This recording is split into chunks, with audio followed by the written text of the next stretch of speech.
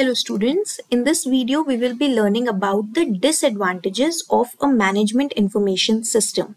So the first disadvantage of an MIS is the cost factor that is involved. Since MIS are costly to purchase, they are expensive, they are costly to implement, and they also require investment for the training of employees and the hiring of expert advisors that can help an organization to use the MIS in the correct way.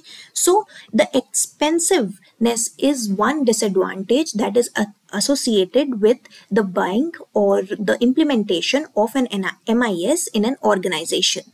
The second disadvantage is the reduction in job hiring. Since an MIS automates the processes that are running in an organization, it might lead to removal or firing of employees and removal of good talent, human resources from an organization. So an organization might think that an MIS is a replacement to many people who have been associated with the organization or to whom we have to pay the salaries. But not in all the scenarios, good human resources should be replaced when MIS is hired, because ultimately we need people who can interpret, analyze the information that is given by the MIS in the correct way to take the decisions for the organization.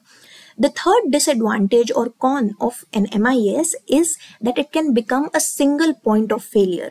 It means that when the MIS stops working or it becomes or it is facing certain technical issues, then the entire organization's work can get affected. For example, if the MIS or the software running in a bank does not work, then the entire bank activities come to a halt. So it is a single point that if fails, it can lead to a lot of wastage of time, resources, and money of the organization. The next disadvantage is that there comes a risk associated with the confidentiality of crucial company data when that data is fed into the MIS. So if the management information system gets compromised, affected, hacked, or it can be attacked in any manner, either by the employee of the company or an outside hacker, then confidential information of the company can be leaked, and in that scenario, the organization will have to suffer.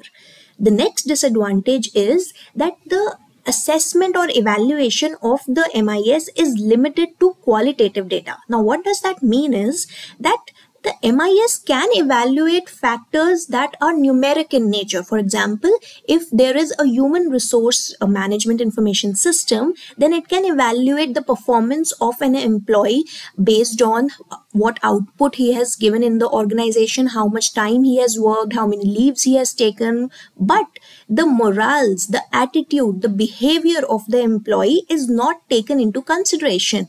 These are the factors that still have to be considered by the management or the managers of the organization in addition to the information that is given by the MIS. So somewhere or the other, the qualitative data, rather this point should be that the MIS is related to quantitative data, and it does not take into consideration the qualitative aspects. Okay, so you can correct this point. The MIS does not take into consideration the qualitative aspects, the quality of a person, the quality of any particular scenario, but only the quantity value, the numeric aspects that can be assessed in some form or the other.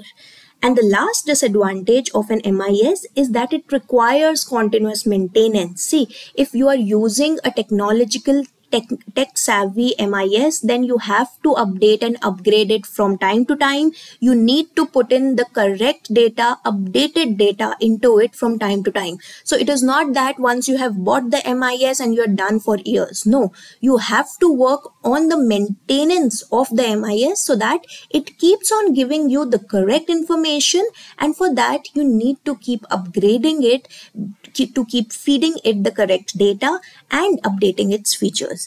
So these were the disadvantages of the MIS.